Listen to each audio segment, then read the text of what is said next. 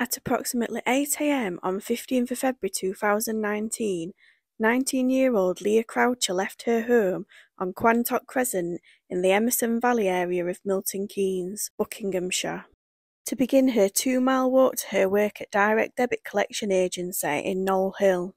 She did not arrive for her 9 a.m. shift and was reported missing by her parents later that evening, after not returning home from work. Croucher was last seen on CCTV at 8:16 a.m. on Buzzacott Lane in Thurston. She was walking in the direction of her work. Someone matching her description was seen nearby at about 8:20.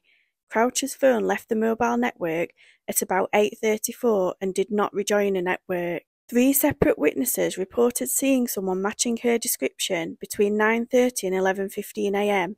walking near Thurston Lake.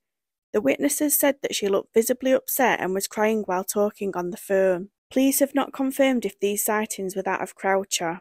Thames Valley Police described Croucher as white, 5'2" in height and of slim build, with below-shoulder-length brown hair and sometimes wearing glasses. She was last seen dressed in a black coat, skinny black jeans and black Converse high-top shoes, and was carrying a small black rucksack.